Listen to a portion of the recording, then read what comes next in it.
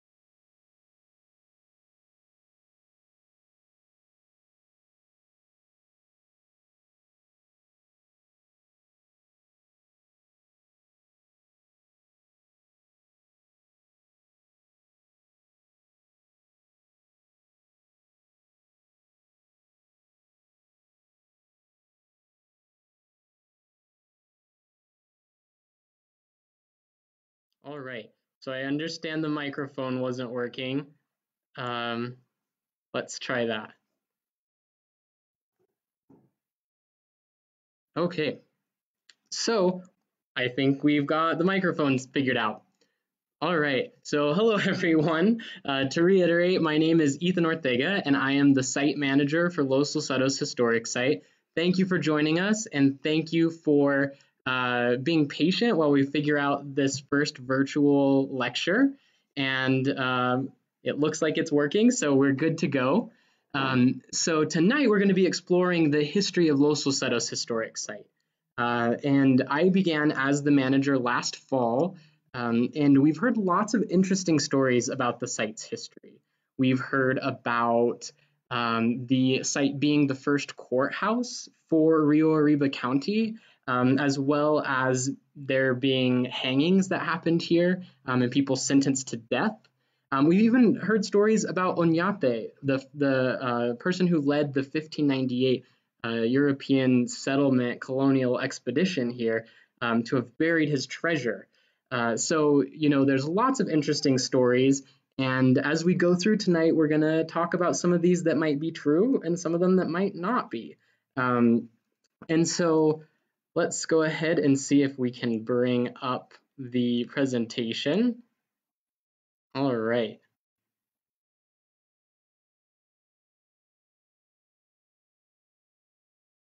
And so, this is an interesting way to give a talk because usually I can ask people questions and make it pretty interactive. But right now I'm talking to nobody. At the end of this talk, I will check out Facebook for questions and try to answer some of the questions people might have. I saw the first question was, why are you presenting this if it happened in March 28th of 2019? And so that was when the site was designated as a state historic site. And so we're a little ways away from that, but we're taking this opportunity to share the history of the property. And so some of you might not know, where is Los Luceros Historic Site? Los Luceros is located in northern New Mexico. We're about 45 miles north of Santa Fe, and we sit along the Rio Grande River. So we have about a half a mile of riverfront property here. And then who owns Los Luceros Historic Site? So currently, Los Luceros Historic Site is owned by the state of New Mexico. And then it's managed by the Department of Cultural Affairs. We're actually the largest state entity for cultural programs and resources in the country. And then the site is specifically managed by New Mexico Historic Sites, which manage about 8 properties throughout the state. And so the history of Los Luceros often starts at the Spanish entrada and the Spanish settlement of the area. But people living here actually goes way, way back. And so here on this slide, you can see some of the oldest artifacts that have been found in the area here. And so these things are from what's called the Archaic period. And this is kind of a transition. People have been living in New Mexico for the past about 13,000 years or so. There were people here towards the end of the Ice Age actually hunting really big animals like mammoths and things. And as the climate starts to change, people start to adapt. And so here in this area, we find spear points from this time period, and then gradually they become arrowheads as the things people are hunting become smaller and as life changes. And so during this period, people also start to practice cultivating crops. So things like corn, other kinds of plants like that. And as that becomes really popular, people start to become a little bit more sedentary. And so when people start to become more sedentary, they have time to do lots of other things. And this is an example from Mesa Prieta, which sits just on the other side of the river from us. And these are some petroglyphs from the Archaic period, from that period that we were talking about, where people were in transition, going from moving around the landscape a lot to starting to become a little bit more sedentary. And here are some of the examples from that time period. There's lots and lots of examples here on the site of the Mesa. And most of these petroglyphs are carved into basalt. It's a large area with volcanic rocks. And so as time continues, people start to adopt agriculture even more and become more and more sedentary and start to establish villages. It's often misrepresented that the first settlements here were when the Europeans arrived, or that the Spanish settled New Mexico. But that's not true. So beginning around 1250 AD, so almost 800 years ago, people were starting to build large villages here in this area. And so the diagram that you see here is actually Fioge Pueblo, which is located very, very close to Los Luceros Historic Site. And when Fioge Pueblo was occupied, the people that were living there had built almost 400 rooms. It was a very, very large village. And it's estimated that the population of Fioge Pueblo could have been up to maybe 200 people at any given time. And so there's lots of signs along with the village itself. There's lots of signs of what people were doing and how they were living here on the landscape. And so one of the things that we see around are potential field house sites. So they were living in this village up on a bluff above the floodplain, but a lot of agriculture was going on along the rivers and places that naturally got watered whenever the river flooded. And so this is an example of what a field house might have looked like, maybe a 1 or 2 room structure that might have been out where the agricultural fields are. Interestingly enough, the hacienda, which is one of the main structures here at Los Luceros Historic Site, some of the lower foundations of one part of the building have what's called puddled adobe or coursed adobe. And that's basically where the wall is made using mud balls, and they would be stacked up to a certain level and then let that dry and continue until you got to the desired height. That type of construction and architecture was really common and widespread throughout the American Southwest until the arrival of Europeans. And from that point forward, molded bricks start to become popular and more in use. And so the fact that our hacienda here has some foundations that are made out of coursed or puddled adobe suggests that the hacienda could have started maybe as a field house. And as the European settlers moved into the area, they might have built upon that structure. Other things that we see around is pottery. There's lots of pottery here in this area. And so we have no doubt that the people of Fiyoge were using the property to grow crops and to do other things. We find lots of what's called bandolier black on white or biscuitware.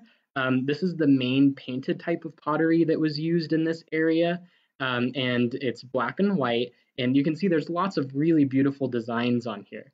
We do have one complete bowl that has been recovered from the property, and we have that on display in our visitor center. But we see lots of pieces of pottery elsewhere whenever we're walking around, conducting agricultural activities, and so on.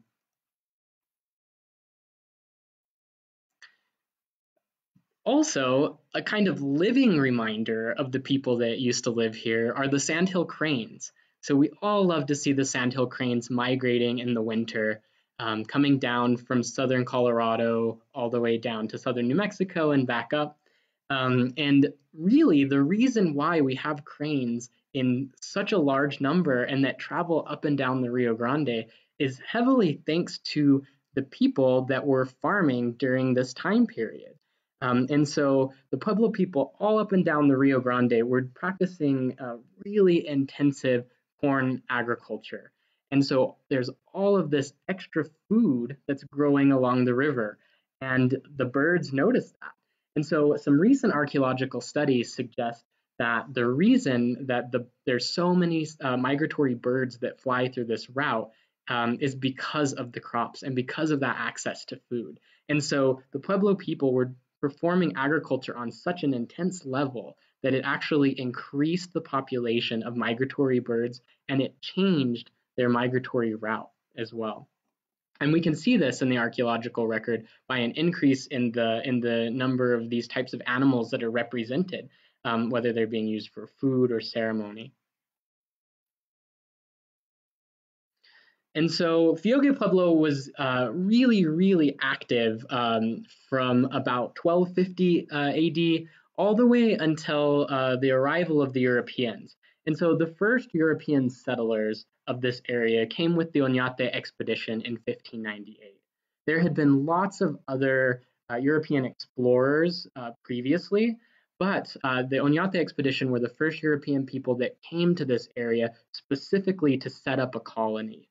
And so in conducting research, we start to realize a little bit more about these people. And we often kind of, give blanket terms to things. And so, we call this the first European settlement of New Mexico. But really, once we start to look into who these people actually were, there's a lot of people that actually had diverse genetics and diverse cultural and ethnic histories.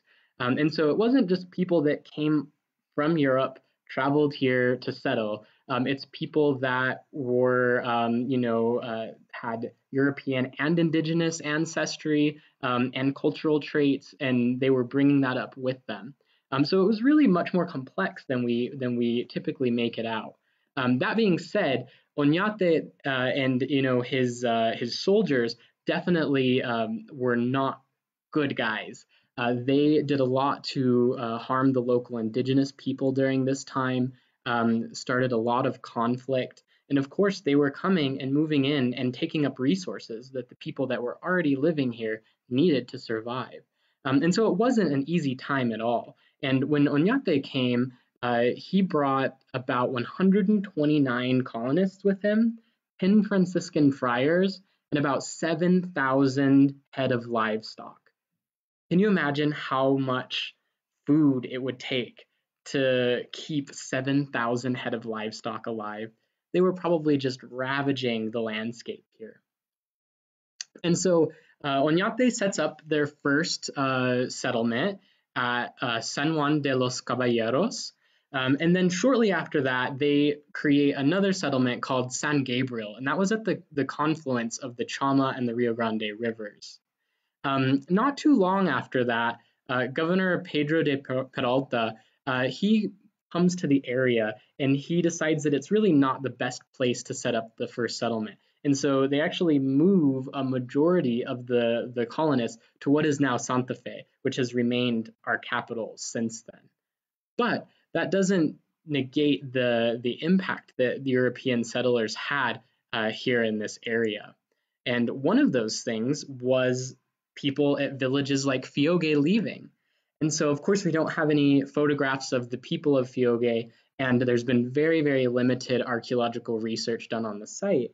And so I'm going to share with you an oral history that was recorded here at Los Luceros Historic Site and transcribed about what happened to the people of Fioge whenever the Europeans arrived in the area. And I'll be illustrating it with historic images from Okeowinge Pueblo, which is our closest Pueblo village that's still active and one of our stakeholders as well. And so Fioge Pueblo was active until after the arrival of Europeans. And according to their oral history, they did not like what was going on with the conflict that was brought in, the pressure to convert and change their way of life, which, I mean, who would? And so the people of Fioge Pueblo actually decided to collectively move away, and they set out west, and all but one person left. There was one old woman that chose to stay there because she was born there, and she didn't think she could make the trip, and so she wanted to stay and live the rest of her life at Fioge Pueblo, her home. And then the rest of the village continued on, and they got to Jemez, the Jemez region, the Jemez Pueblos, and they decided that that wasn't really the place for them. There was a big drought going on at the time, and the Jemez people kind of took it as a bad sign. And so the people of Fioge kept moving west and eventually made it to the Hopi Mesas. And so when after people had left, the old woman that was there at Fioge started to hear a baby cry. And so she started running around, and like I said, we know that there are 350 to 400 rooms in that village. And she was running around looking for this baby. And eventually she found him, and she raised him as if he were her own. And eventually he kind of sets out on a quest to go find his family. So he travels westward after he completes a series of tasks, and finally makes it out to the Hopi Mesas, where he finds his sisters collecting water near a spring. And so from there, it's believed that this individual actually married a Hopi woman and then moved back into the Tewa land, and kind of came back into New Mexico. And so it's really neat that we do have some of these oral histories and these oral traditions from Fioge Pueblo that have been going on for centuries. And it's also important for us to remember the indigenous heritage of this area. Like I said earlier, it's so often that histories and tours here in northern New Mexico start with the Oñate expedition in 1598. And of course, we know that the history goes back deeper for thousands of years. So this kind of leads us to the next part of time. So the Europeans are here, and then the Pueblo Revolt happens in 1698, and that's another bit of local history. Pope, who is a very charismatic individual from Okeowinge, actually works to unite all of the Pueblos together to revolt against the European settlers. And since most of the Pueblos speak different languages, they did this through a method of tying knots in ropes. And they distributed these knotted ropes around to all the Pueblos, and they were untying one each day. And the plan was for the last day to revolt against the Spanish and push them out of the area. But the Spanish caught word. And so they actually sent runners out a day early and were still able to catch the Spanish off guard. And so this revolt happened, and it was not an easy thing. It was a bloody force on both sides to push the Europeans out.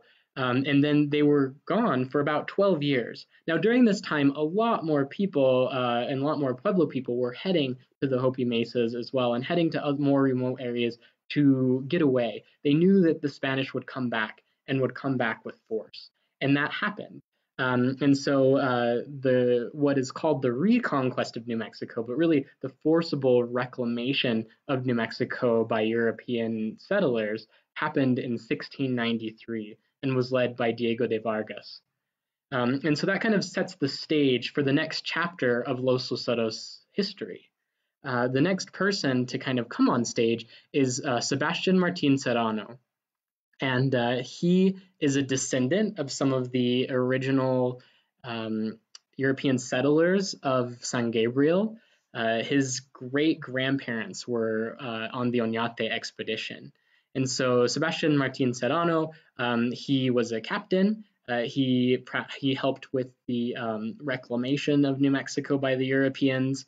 And he was awarded, he and his brothers, with one of the largest land grants in northern New Mexico.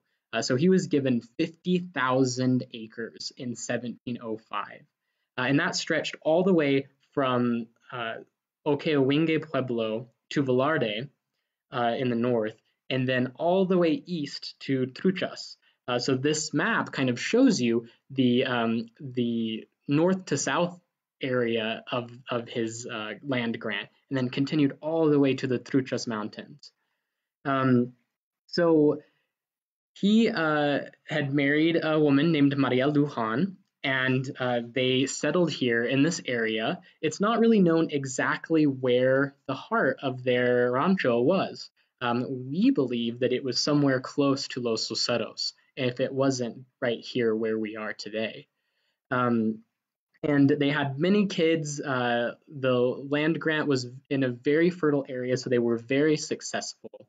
And eventually, when Sebastian Martin was ready to start developing the land, he actually created the main acequia that runs through the area. And this is actually one of the largest and oldest acequias in northern New Mexico, too. And so for people that aren't familiar with acequias, these are water ditches that come off of the Rio Grande and then attach back to it. And then there's a whole network of lateral ditches that come off of this to water orchards and crops and so on. And so, for example, here at Los Luceros, we have almost 8 miles of lateral ditches that come off of this main ditch. And it's pretty amazing that this acequia is still running from 1705 or around that time period. Now, this system of irrigation is actually brought by the Spanish from North Africa. So when the people of North Africa influenced Spain, it's something that stuck, and then it was something that was brought by them to the New World as well. And when Sebastian dug this, we say that he dug it, but really, as we dive into the records, it looks like he had basically indentured servants from Okeowinge dig the ditch. And in exchange for them digging it, he was awarding them land. That's what the documents say, but really, Sebastian was giving land back to the indigenous people of Okeowinge Pueblo that was taken from them by the Spanish government. And so this land grant, since it was one of the biggest ones, the name has stuck, and it's had a huge impact all the way until today. And so this is a newspaper clipping that's from I believe 1917, and it's talking about kind of the last time that his land grant as a big chunk was sold. And so this will kind of intersect with some of the history that we talk about in a little bit, and you can see that Los Luceros is even mentioned in here. But it had a big impact on the area and on the history of northern New Mexico. And so Sebastian Martin passed away before his wife, and she was the one who got to decide who inherited this vast amount of land, as well as some material culture, as well as some objects that they had owned. And so it's really interesting during the colonial period because people don't have a lot of stuff. They may have a lot of land and a lot of animals, but they don't have a lot of things. And so some of the things that were left whenever Maria Lujan passed away to their children was a pan, a spoon, a bell, and a gun. And the bell was from their chapel that was at the place where they had set up their homestead. And so the chapel is really an interesting thing, and it kind of ties into our history today. And so one of the reasons that we feel so firmly that the Los Luceros Historic Site was kind of the center of the Sebastian Martin land grant and where they might have been living is because we have a capilla, we have a little chapel that's here on the property. And this chapel just happens to be the exact same dimensions as the chapel that was built by the Martin family.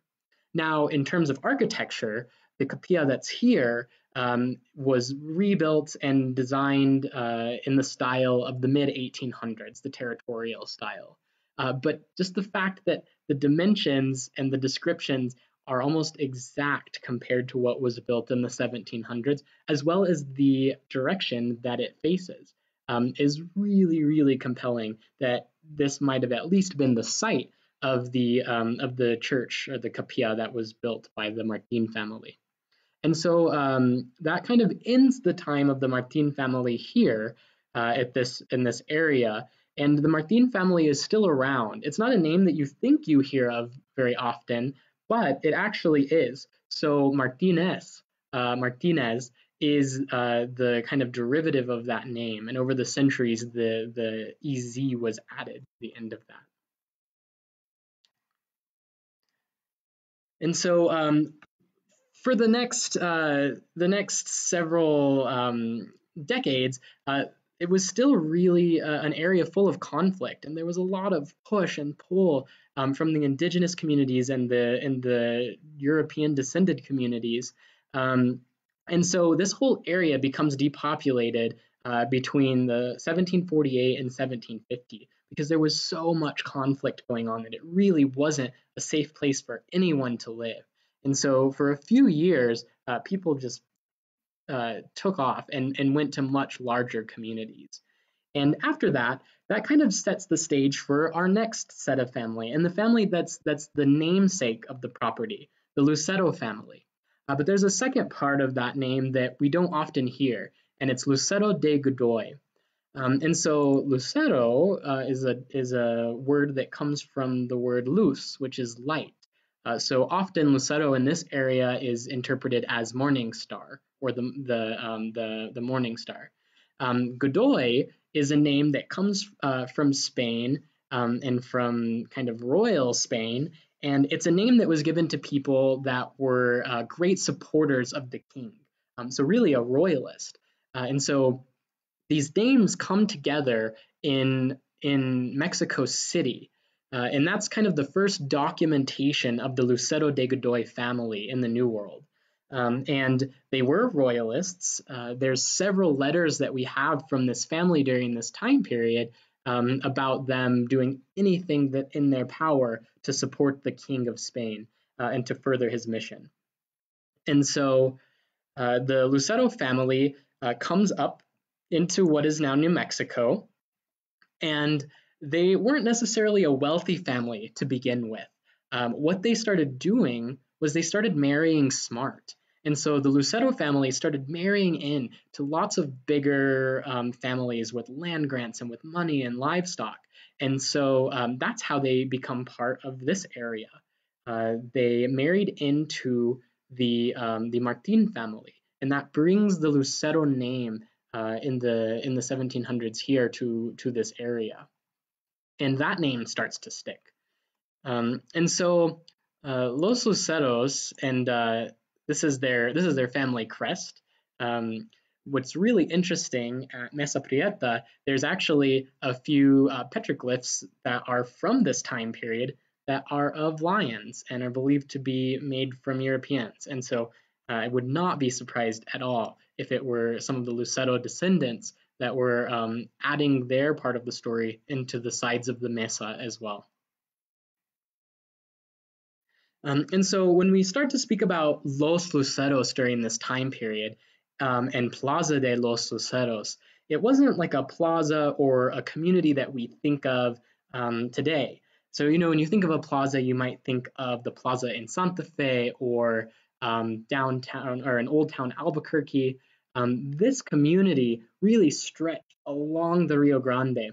So it went from Alcalde all the way for 10, 15 miles, all the way up to Velarde. And that was the Plaza de los Luceros. And so it consisted of lots of family members, lots of buildings. But the thing that they all shared in common was that they were practicing agriculture here along the Rio Grande.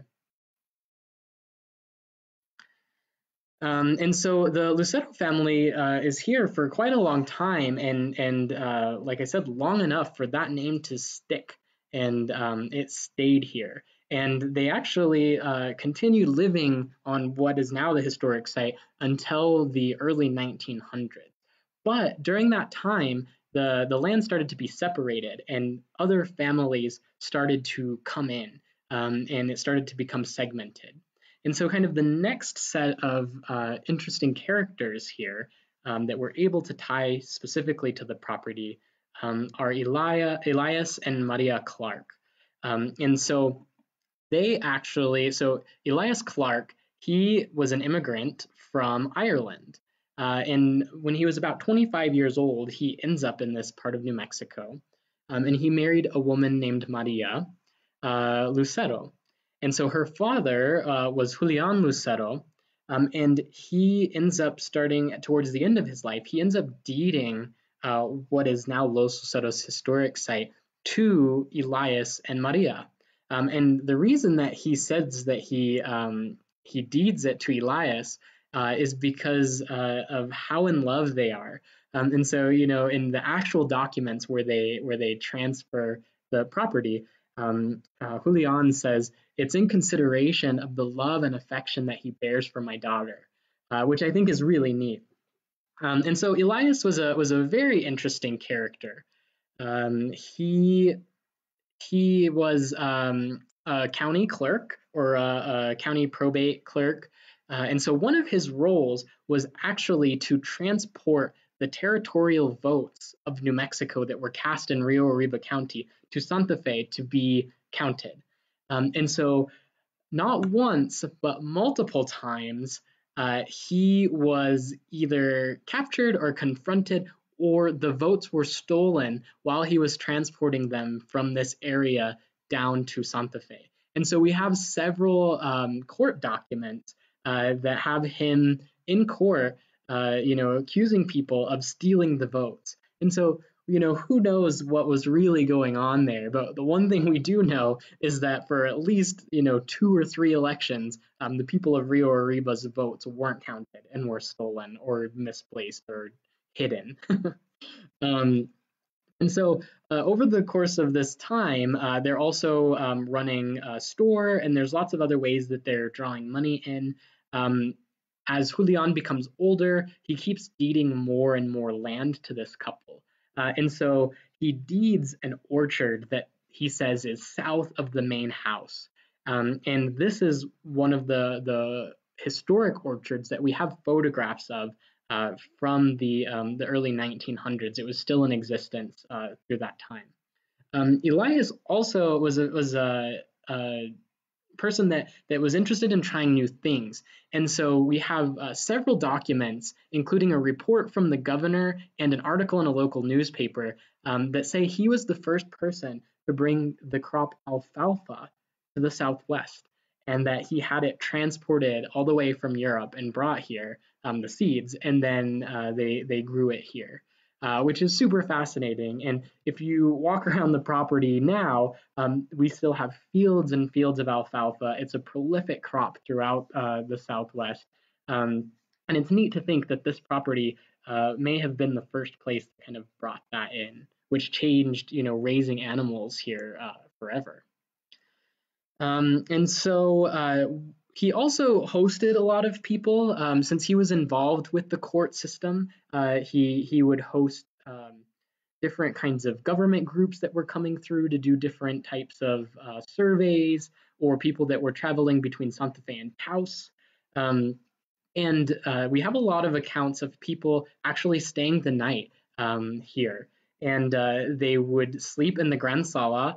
They noted that Maria Clark would actually eat dinner with them. And so during this time period in New Mexico, when you had guests, it was really uncommon for the woman of the house to sit and have dinner with the guests. But she did that, which I thought was really interesting. And then after dinner, they would have some kind of entertainment in the Gran Sala, and then they would roll out mattresses on the ground for people to sleep on. And so that was a pretty traditional experience during territorial New Mexico. We also believe that this is likely the time period when the hacienda, which you can see here in the photograph, had its second story added on and some major renovations were going on. Before, the hacienda probably started out as a single-story structure with rooms in a big square and an open courtyard in the middle. And this was pretty typical of the colonial period and the Reconquest period. But during the territorial period, things were a little safer. Things were there was a little bit more stuff starting to come in terms of building materials, and so the floor plan is laid out and becomes symmetrical, and then a wraparound porch is created, which almost makes it look like a plantation. But when you look at the details, the building is still made out of adobe, and then the details around the windows are Romanesque. They're from the territorial period. And so it starts to kind of change the look and the feel of the area. And then Elias and Maria, they have one child. They have one daughter named Eliza Clark. And Eliza, she marries a man named Luis Ortiz. And they're the next ones to inherit this area and inherit the property.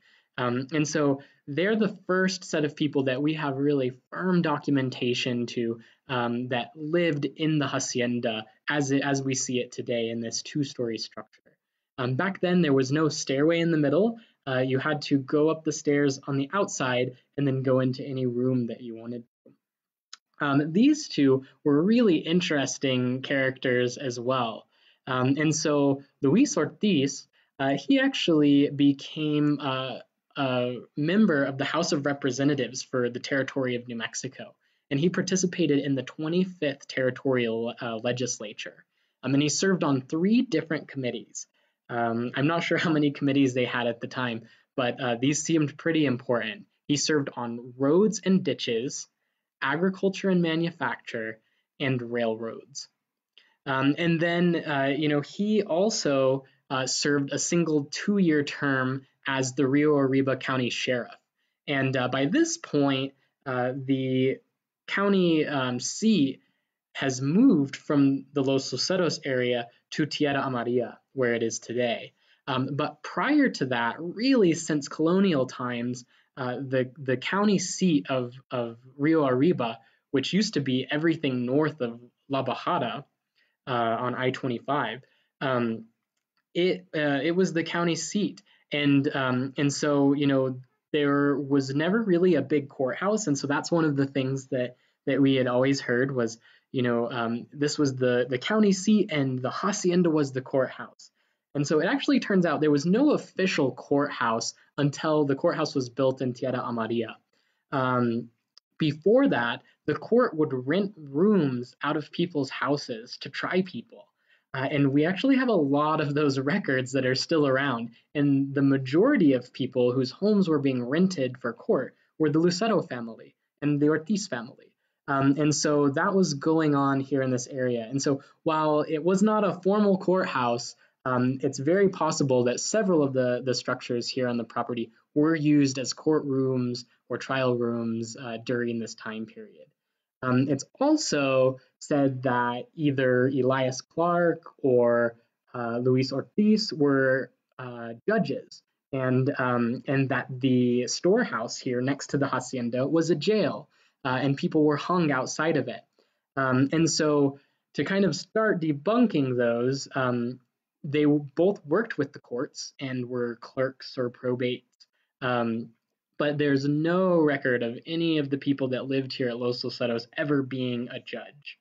And then, in terms of the building being used as a jail, it was kind of the Wild West.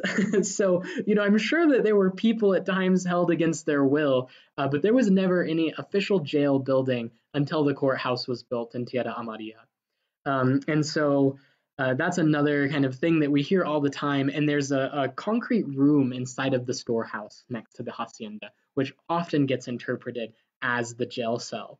But we now know that the concrete was added in the 1900s, so long after this time.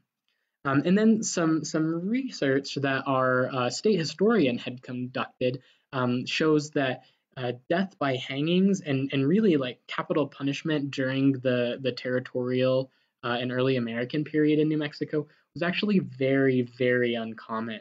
The most common punishment for any type of crime was people working in exchange for whatever amount that they might owe. And so, kind of debunking three things there in a row, we were probably used as courtrooms multiple times, but we weren't an official courthouse. We didn't have a jail. If people were held against their will, it wasn't documented here. And probably no one was put to death by hanging. There were only two accounts in the whole territorial history of Rio Arriba County where people were put to death by hanging, and both of those accounts happened in Alcalde, so a community that's a few miles south of us. So just kind of knocking off some of those false stories that have stuck to the site here. So some other interesting things about Luis and Eliza is they were involved in a lot of different types of businesses. And this, just real quick, is one of the notes that we know about that was actually from Luis Ortiz as sheriff. So this is one of his letterheads, which I think is super cool and was very likely written out of the hacienda here. The other paper that I have here to show you is one that comes directly from here at Los Luceros, and we can zoom in there on the header of his stationery, and it says Luis M. Ortiz, dealer in all kinds of fruits and vegetables, orchards and gardens at Los Luceros. Isn't that neat? So, this is a real direct connection to the site and to kind of what the site is all about. It's a fertile area. And so, agriculture is really the reason why people have been here for the last 800 years. And also, I just really love the header on his stationery. It's very interesting and very, very beautiful. So this kind of takes us to the next part of the site's history. And around 1912, Luis starts to try and sell portions of his property off. They had, inherited and purchased a lot of buildings and a lot of acreage, and it was a lot for them to do. And so they tried to sell it a couple times, and those fell through to some really interesting characters. Any of these sections really could be its own whole lecture on these individuals and their impact on the site and their impact on New Mexico history. But just kind of hitting some of the main points, the next shift was really to the site becoming part of a dude ranch. And so in 1912, he starts trying to sell the property, and then a few years later, he meets Richard and Caroline Faffel, and they're some of the people that started the San Gabriel Dude Ranch. which is just a few miles south of Los Luceros Historic Site, or was a few miles south. And so this dude ranch was set up by these individuals, and basically it catered to wealthy people from the East Coast coming out and pretending to be cowboys for a little while the real ranch was actually managed by people that knew how to conduct ranch work, knew how to ride a horse, and then they would take people on expeditions all around the Southwest. Whenever Mary Wheelwright was living at Los Luceros, she would use staff from the San Gabriel Dude Ranch, and she actually went on an expedition from Los Luceros all the way to the Grand Canyon and back. And from their reminiscence of that trip, they said that there wasn't a single fence that they had to cross or road from here to there, which is pretty incredible to think about. So now we have San Gabriel Dude Ranch here catering to wealthy people from the East Coast and bringing them in for what they think of as an authentic New Mexico experience.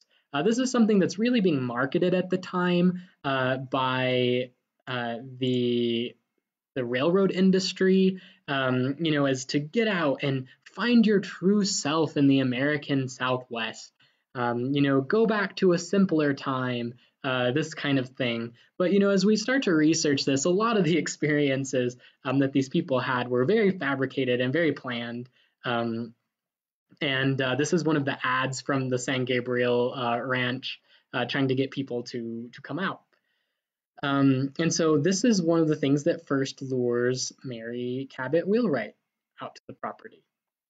But before that, like I said, the Lucero family was still here. And even though the property had become segmented, there were still families that were living here.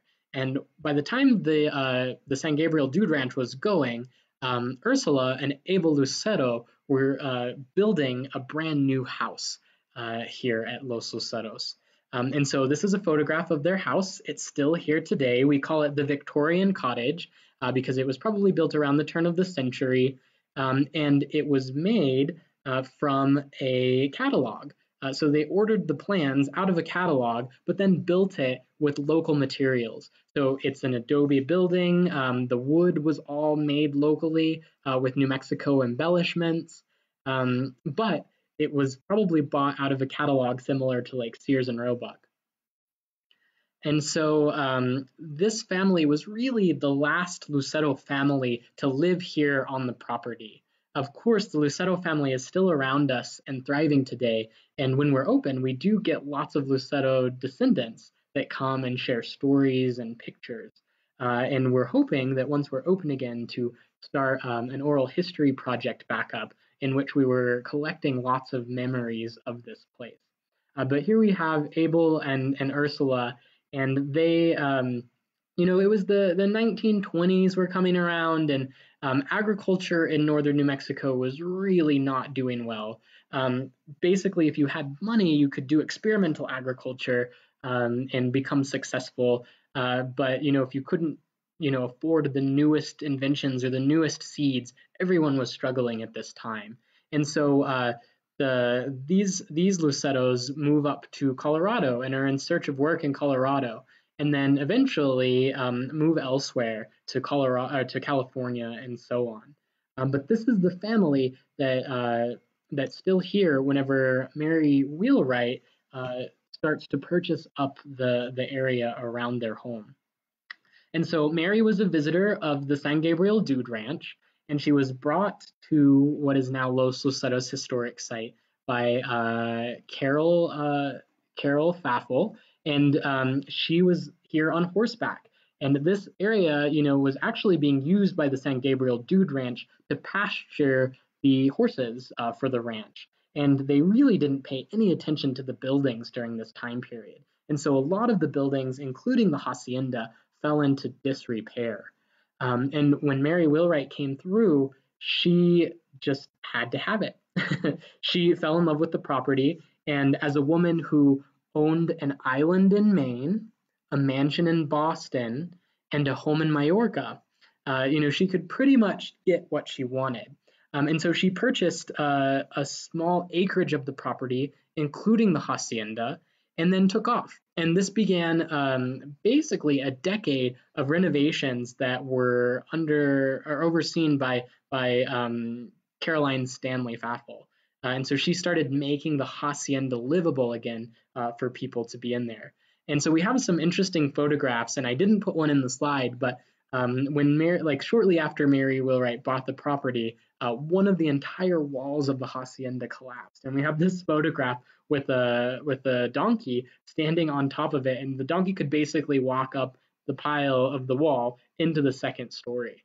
So it took a lot of work to restore, and one of the things that happened during this time period was they removed all of the territorial designs from the house, and they rebuilt it or refaced it in what is called Pueblo Revival style. And at the same time period, it was happening at the Palace of the Governors, as well as other buildings throughout the state. It was kind of this idealized version of what New Mexico should look like, according to these individuals. And so there's lots of territorial things that are hidden within the house still, including the house's layout, but the facade of it looks more like Pueblo Revival now. And then some other things were brought in, like electricity, indoor restrooms. Before that, it was all outhouses, as well as a kitchen was brought inside of the house. And so this kind of shows you what Los Luceros, the hacienda, looks like today.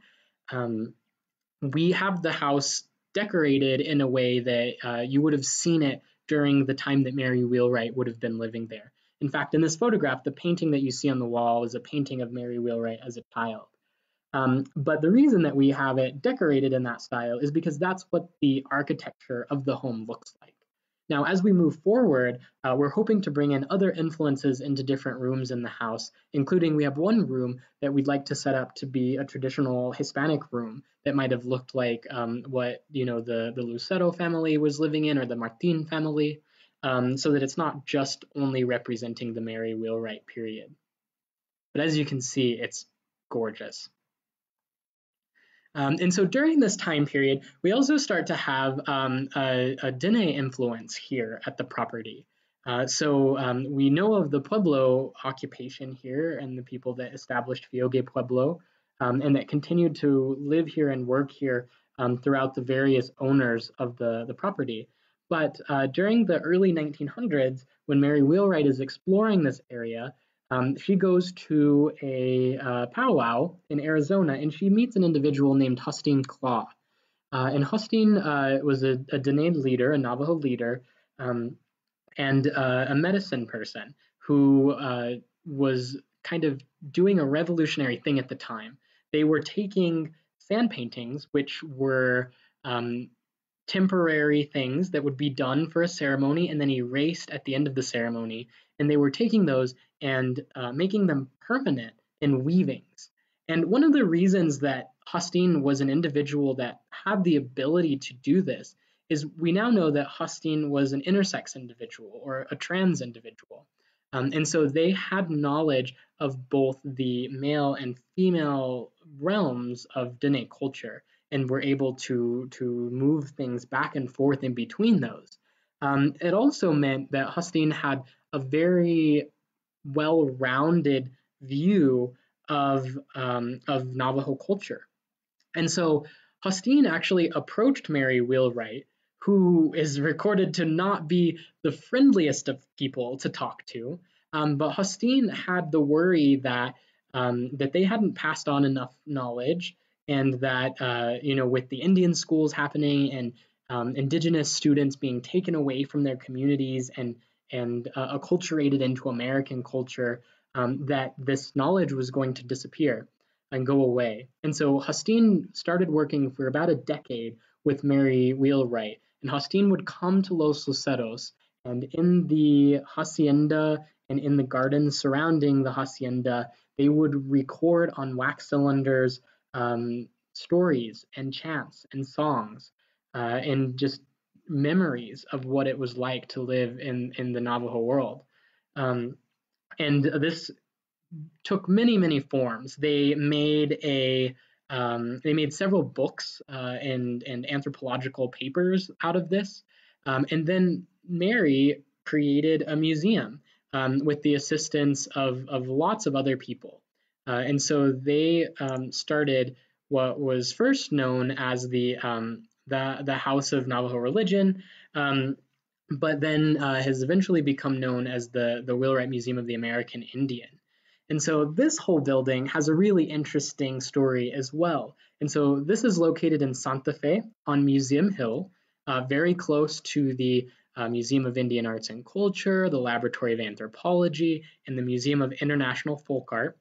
And at the time, she was really one of the only people in Santa Fe that was pushing for a Navajo or Dene representation in the museum and cultural realm there.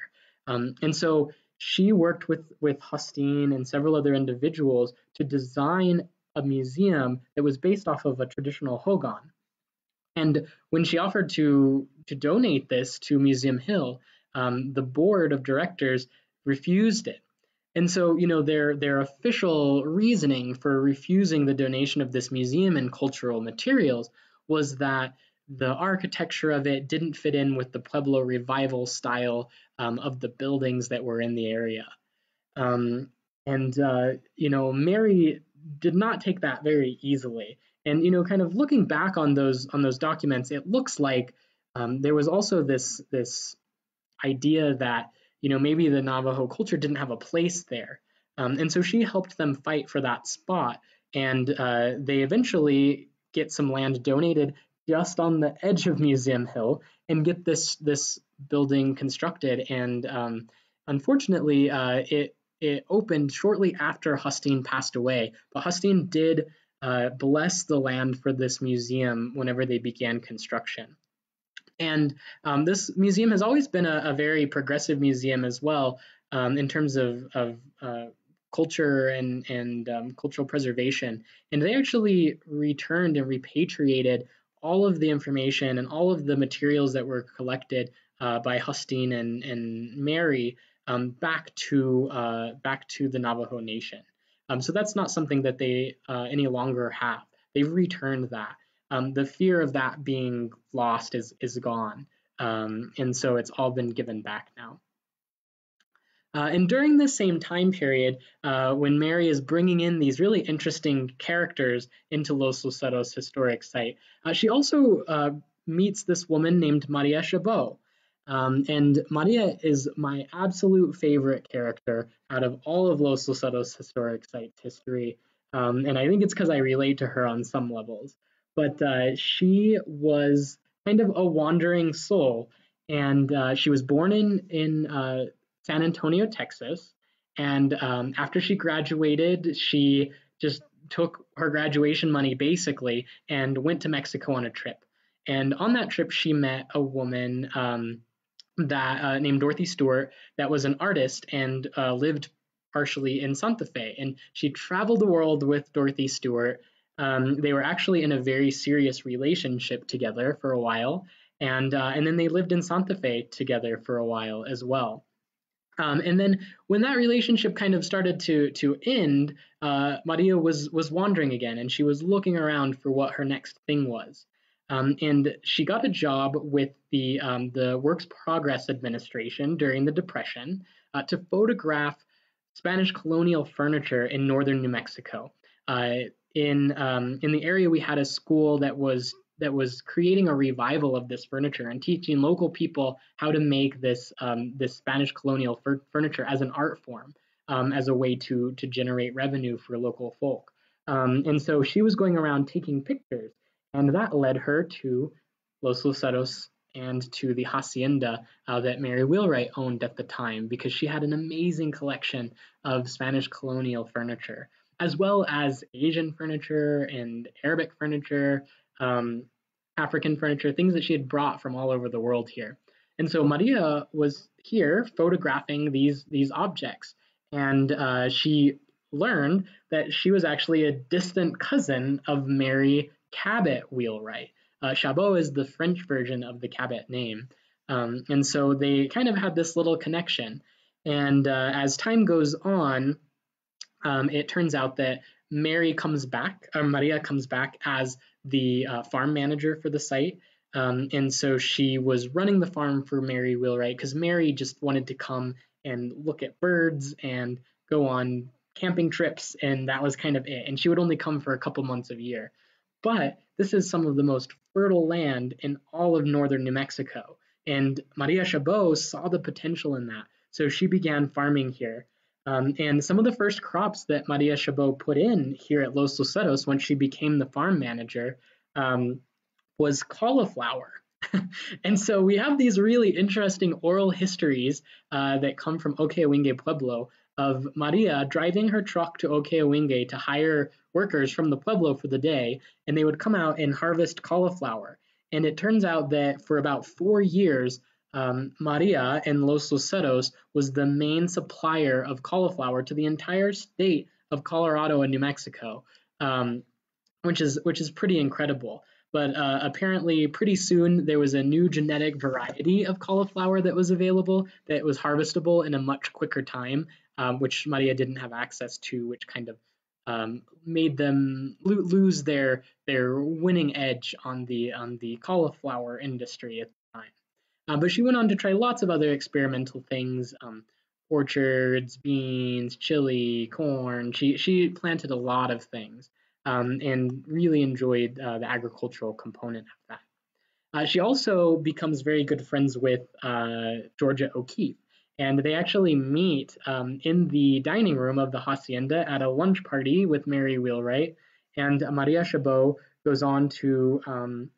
to build and design the home that Georgia O'Keeffe has in Abiquiu. And Maria was living here at Los Luceros while she did all of that work. There's also a lot of really lovely letters that go between the two of them.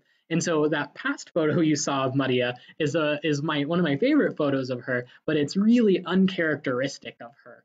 This photograph of her on a tractor in kind of taming the wilds of Los Luceros, which needs to be done every couple of weeks because things grow so well here. This is really more characteristic of the time that she spent here.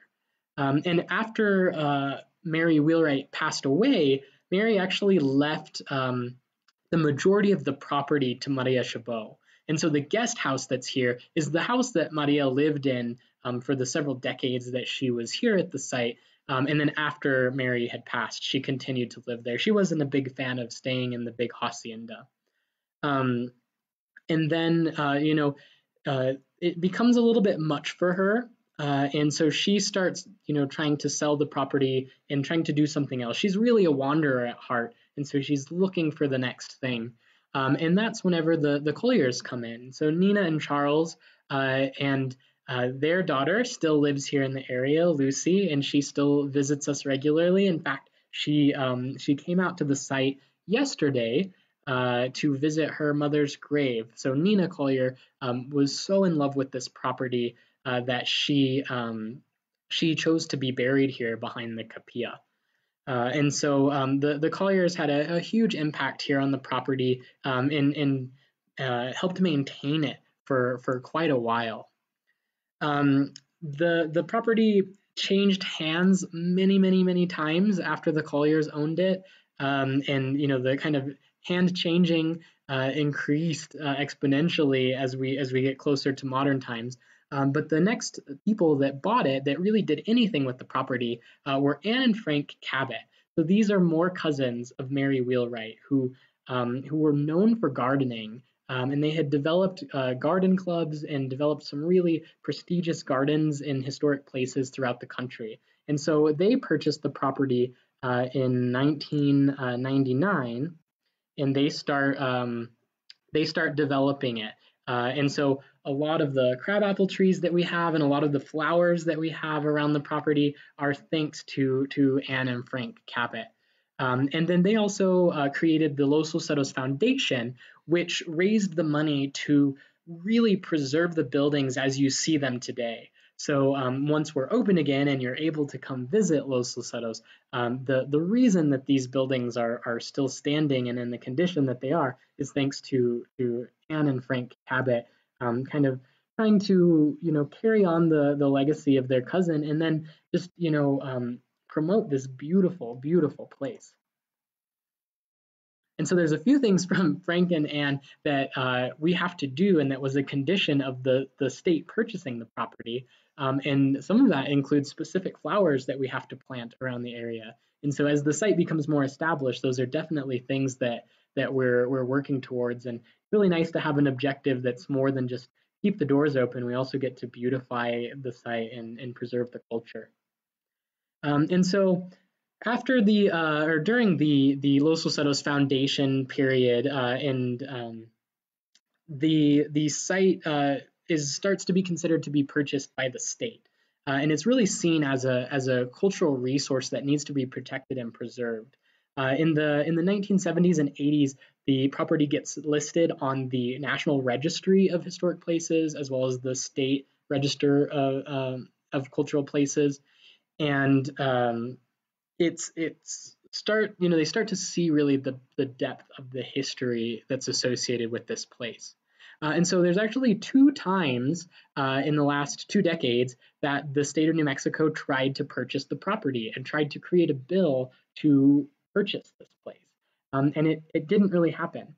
It wasn't until the Bill Richardson administration that the site was able to be purchased. And this is just over a decade ago. And so it was bought and kind of given in trust to the Department of Cultural Affairs to manage, but it wasn't designated as a state historic site or a monument or anything like that. It was just being maintained as is. And so for about a decade, not much was really going on here with this property. And there wasn't really funding associated with it other than like a caretaker and basic maintenance. But then on March 28th, 2019, a bill that was sponsored by our Richard Martinez. He sponsored this bill, which added Los Luceros as the 8th state historic site or monument. It's the monument system. The name was changed, but it's the same type of designation. And so thanks to him for sponsoring that bill, it ensures that Los Luceros Historic Site will be preserved in perpetuity, and it ensures a budget here for staff to not only preserve and protect this place, but also to share it with the public. And so this kind of enters our next chapter. So Michelle Lujan Grisham signed that into law, and it enters us into this next chapter where we get to like throw the doors open and we get to invite the community in. Of course, after the COVID restrictions have been lifted. But so Los Luceros today is becoming a place for our communities. Notice I didn't just say community. We acknowledge that here in northern New Mexico, we serve many diverse communities, and we want to be a place where all of those communities can see themselves here and feel comfortable here, whether that's indigenous communities, Hispanic communities, Genesero communities, or even the LGBTQ community. And we're also a place to preserve history. So moving forward, just in the last several months, we've already applied to multiple grants, one potentially even amounting to over $1 million in terms of preservation for the structures here. We also have a big interest in conducting more archaeological research. There has been small archaeology projects that have happened throughout the property, but never a large overarching study, systematic study. So that's one of our main goals that's coming up as well in the coming years. And then a place to celebrate our cultures. And so this photograph is from our Fall Harvest Festival last year. And special thanks to Moving Arts Española. We partner every year and they provide us with some beautiful entertainment. And so, we want a place where these kinds of cultural activities can continue to happen. We've got a commercial kitchen. We're hoping to do food workshops. We have fields that we hope to lease out to local farmers. And we were scheduled this year to start our first farmers market to sell local produce and products from local people. Unfortunately, that might be postponed until next year. But again, we want this to be a place for everyone and to preserve our cultures and our history. And so really, we're for everybody. And this is a photograph of the hacienda from the sheep field. And so in addition to orchards and historic buildings and crops and nature trails and river access, we also have live animals here at the site. And as an archaeologist in the past, I have kind of laughed at the sites that have live animals. But after being here for the last several months since last fall, I've kind of fallen in love with these guys. We've even bottle fed some of them, um, and uh, and so this is something that I think really adds to the historic site, and that we'll probably continue doing and increasing the number of live animals that we have here as well. All right, so whew, I hope you guys were able to handle that. That was a really, really fast run through almost 800 years of human history here at Los Luceros Historic Site. And really what I hope it was doing was to kind of disband some of the myths that were surrounding the site, but B, pique your interest in this place. And we're going to be continuing to do research. We have Carly Stewart and Rebecca Ward, who are two of our interpretive staff members that have been spending this entire shutdown doing research and preparing interpretive programs to share with people for once we open up again. And so I hope this just wets your whistle and that you guys will want to come out and learn more about the site when we reopen, and follow us on Facebook to see the other types of virtual programs that we put together. So now I'll go ahead and take a look and see. Doesn't look like we have, let's see. We'll see if we have any questions.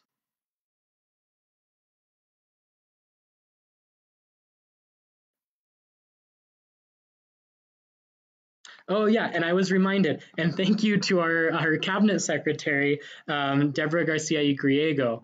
So she actually helped push that bill through the legislature as well. And she has been a huge support for Los Luceros Historic Site. In fact, a few weeks ago, some of the local people may have heard, we had a fire scare where a bosque fire, a fire in the forest around the river, actually came up to our property line. And so we had assembled, the staff that we could to remove artifacts and actually evacuate all of the animals from the property in case the fire came on. Fortunately, it didn't. But Cabinet Secretary Deborah Garcia y Griego, she was actually here on the helping us load animals into trailers, helping us pack up the priceless artifacts to save them. And so, I'm very thankful to her, Patrick Moore, and Christine Navarro for helping with that project. And so we have a great administration. I couldn't ask for any better leaders in our department.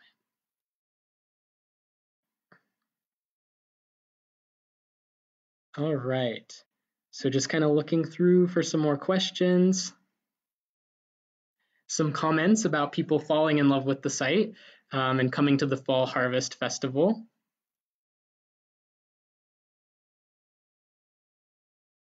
So somebody was asking if the portrait by Mary Wheelwright that's in the hacienda is the original. So it is an interesting bit of art history. We actually have two replicas here at the site.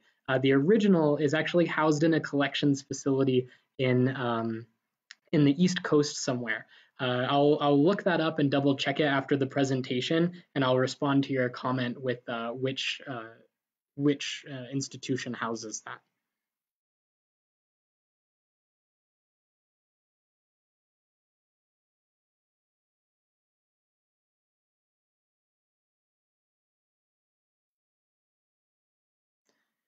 So someone was asking if I could speak more about the Pueblo period. And so we actually did talk quite a bit about the archaic and Fioge Pueblo period. Of course, Los Luceros sits on traditional Tewa lands, and that's a part of the story that hadn't been told much in the past here. And we're hoping to make that a much bigger part of our story moving forward. And so when we reopen, we have several plans to have more programs that focus on that very, very important and kind of founding aspect of our site's history.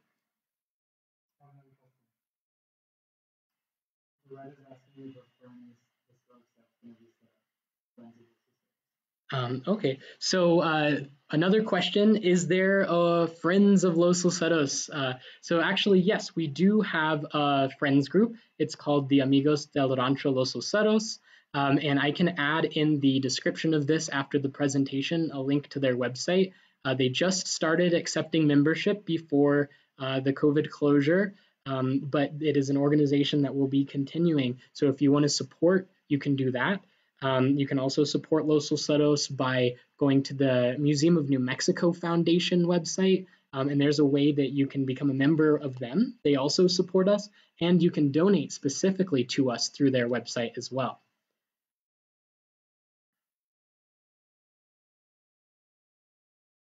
All right. Lots of comments about the sound at the beginning, but I'm glad we got that figured out. Okay, so it kind of looks like that's the majority of questions. I'll be around and be checking the comments in the bottom. So if people have questions over the next couple of days, we'll try to get that.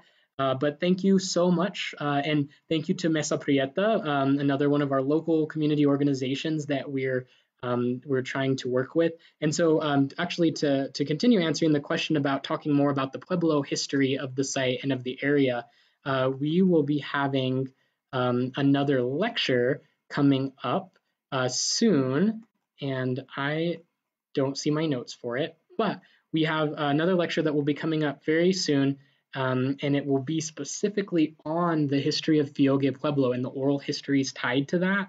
And that's going to be, it's actually by Art Cruz. And he's a member of Okeowinge Pueblo. So an indigenous perspective on the Pueblo history of the area, which we're all really looking forward to. So thank you again. I really appreciate all of you watching. And when we reopen, keep an eye on our website. We'll be posting information as it becomes available. But we'd love to see you at Los Luceros Historic Site, and keep following us here on Facebook and on nmhistoricscites.org to see all of the neat virtual programming that we're doing during the COVID closure. Great, thank you, and have a good night.